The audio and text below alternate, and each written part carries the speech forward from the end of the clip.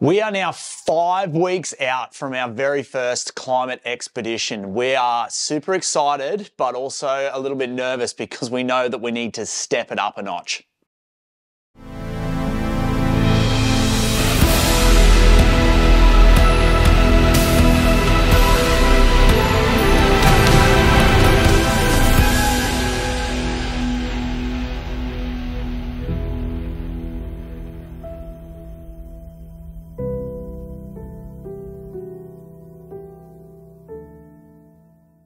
Following on from the conversations that we had with Leighton in episode 1, where he said that the good way for us to train or prepare for walking in the snow would be to train in the sand dunes. Yeah, just walking on the beach and going up sand dunes with a backpack. We've done a mountain. We've done a 25-kilometre trail run.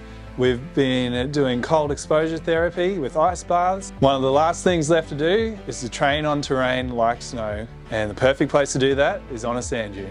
So we were thinking, where could we possibly do that? And I thought the very perfect location for us would be the Carlo Sandblow up in Rainbow Beach.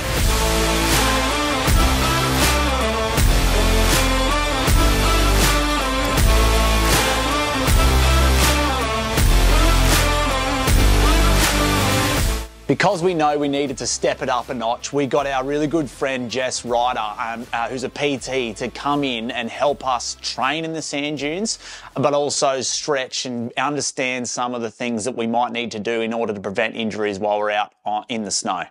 Righto, 8:30 a.m. in the morning. We are at the factory in the ute, just about head up to Rainbow Beach. We have roped Jess Ryder in to train us hard. She's sitting in the back.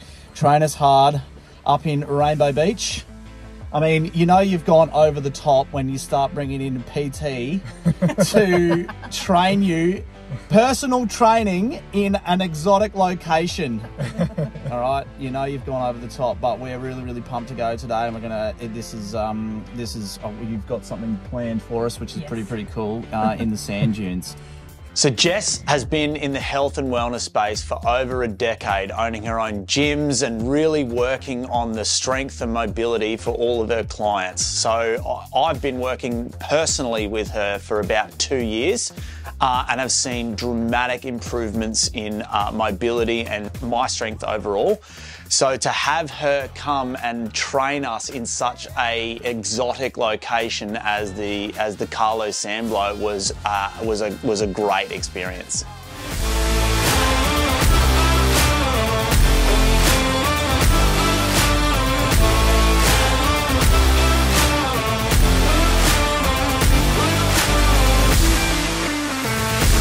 All right, we've arrived at Kalula Cove at the Sandblow up here, and it never disappoints. It's absolutely one of my favourite places, and to be here to train with Jess today is going to be pretty magic. I know I'm going to probably be hurting by the end of it, but what are we looking for, Jess? What are you going to push us through? Well, today we're just going to do some work.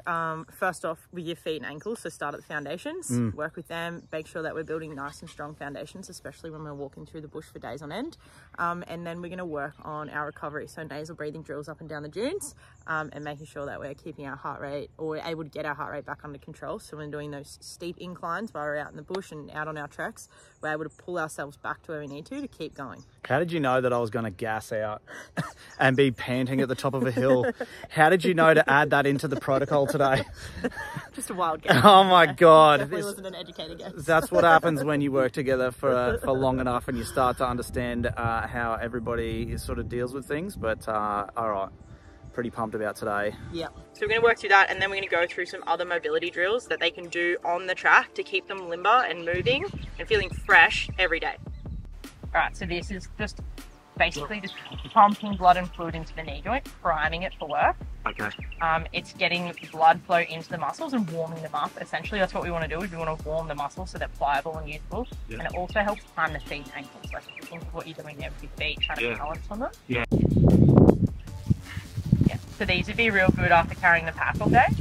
you know what I mean? Like doing it at the end of the day, just stretching the spine out, letting it hang, like, you know, hanging at the bottom. Like, is that the benefits of us working with no shoes on today? Yeah, no shoes, like, you know, learning the anatomy of your feet, strengthening them. Yeah. That way, if the shoe isn't doing the greatest job, and then you've got the backup of your own body. Yeah. Yeah. Okay. So it's really strengthen up those feet and ankles and stuff to be able to deal with, obviously, the fact that we're going between 10 and 20K a day. Well, that's the goal anyway. Now that we get here, it's come time for the grueling drills that she has set up for us. And man, oh man, I am not feeling it. My first thoughts about this drill was like, oh, this will be pretty easy. We've been doing a fair bit of training. We definitely feel like our fitness has improved. And I've been up that sand dune before with my son Logan, so I was like, yeah, this will be all right. But on that first walk up, just nasal breathing, I was surprised how puffed we were getting, like, by halfway. So it was definitely setting in that this is going to be tough. Now, don't laugh when we start to slow down on this sand dune. It is way steeper than it looks. Just focusing on nasal breathing, it is weird because it's not, I guess it's not something that you normally do, right, when you're exercising. So to get partway up the mountain, or up the sand dune, and just be nasal breathing, it was very difficult. By the time we got halfway up, I was struggling to breathe. And then when we got to the top, I was very, very gassed out. My legs were absolutely killing me. And this was round one. Almost gasping for air, and I was surprised at how hard it was just to breathe through our nose just walking up. So on the walk down, we were really trying to focus on getting control of our breath again, and because I knew what was coming on the next one, we had to sprint up this hill, and my legs were already burning. By the time we get back down to the bottom and just getting our breath back, it's back up to the top. And I knew this was going to be super hard. This is why we got Jess involved. But when we...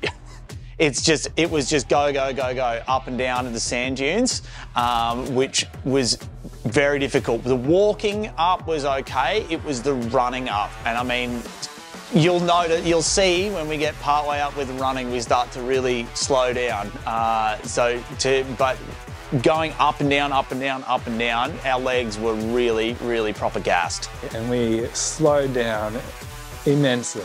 I couldn't believe that it took us longer to try and sprint up than just walking up nasal breathing. Even though we won't be sprinting in the snow, we'll be trekking, we'll have loads on our back. And really it's about that mental fortitude, right? Being able to do that sort of terrain and continue going, getting those sorts of distances done through the snow. It's really a mental fortitude. You just have to keep going to be able to make those distances. We thought this sand dune was only about 30-degree pitch, but standing in front of it and going up it, we think it was more like a 50-degree incline. So it was much more steep than we anticipated, and which I guess is what we want anyway, to feel our feet kind of sinking into the sand and feel that extra resistance that we might feel in the snow. It was pretty cool to see that just keeping that consistency with your breathing, you can actually get further and push yourself harder and quicker than you would if you were just sprinting and gasping for air. So by going knees over toes, like if you think of when you're going down on a descent, the load is in the knee. Yeah. So this drill is really good because you don't need any weight. It's going to help open the hips, but it's also going to help strengthen that knee joint when it's in that loaded position, coming up out of the top. So the way you would regress that is you would do it on like a higher level. So maybe like 2 plates, 20-kilo plates stacked out of the gym out the back, or on like a box or something like that. And then you're just going to go into it and you're going to work to try and get the hamstring touch the calf. You can lift the ankle a little bit, and then you're just going to press through the toes and stand back up again. Okay. Eventually you want to work your way down to the ground.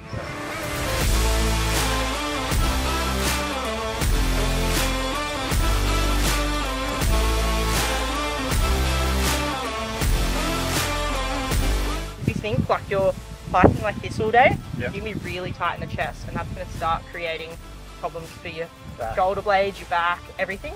you want to keep the chest open and the back strong. If that makes sense. So dislocates every day or whenever you get a chance to help open the chest up, keep some blood in the shoulder joints. Yeah. And then the other thing we want to work on is probably some push-ups.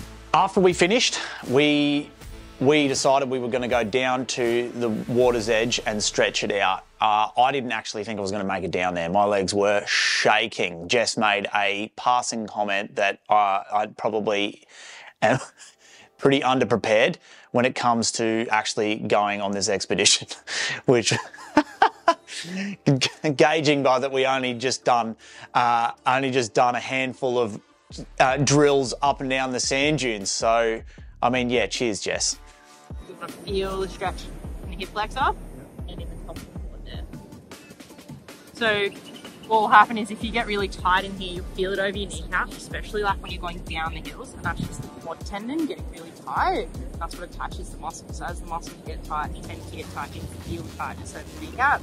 The other thing you can do is like some kneecap gliding, which is where you just like press it to the side, if that makes sense. So it just helps like glide it over and prime it a little bit and get a little bit of fluid in underneath. Interesting.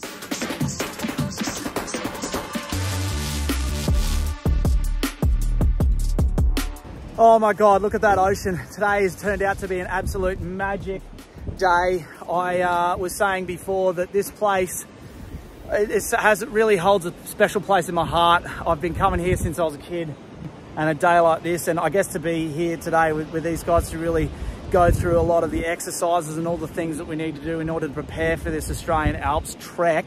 How are we feeling?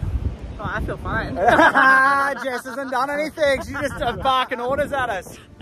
Oh, but the quads are pretty sore though. Yeah, I tell you what. Sand dune. Yeah, and look, the fact we thought we'd come down right by the waterside, overlooking the cliffs to really stretch out and wind down before we go and get some lunch. Yeah. Or there might be, maybe, a beer on the menu. That could be. I don't want to promise anything, but there could be. But yeah, thanks. It was awesome, Jess, that you came out with us today, trained us, put us through our paces. I am definitely going to feel it tomorrow when those DOMs set in. Oh my God. We've got all our gear now and we've been training for the last 4 months. We've seen pretty massive improvements with both Reece and I physically. So the next thing now is to do an overnight trek. We've decided to do the Mullaney Great Walk, and this will be our next episode.